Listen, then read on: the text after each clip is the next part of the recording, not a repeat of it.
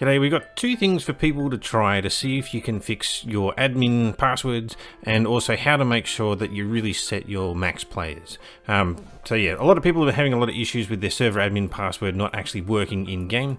What they actually have been finding is if you put the server admin password as the last one of your question mark arguments in your launch string.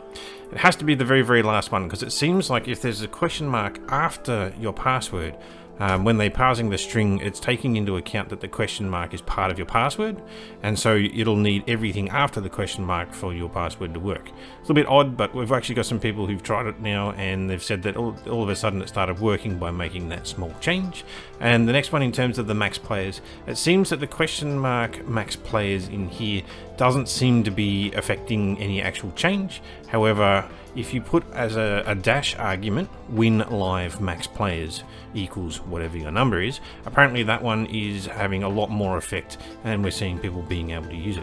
But that's all really I wanted to do. Here's a couple of things you can try. I guess that it may not necessarily work for everybody, but I'm starting to see some people actually using this and it's working for them.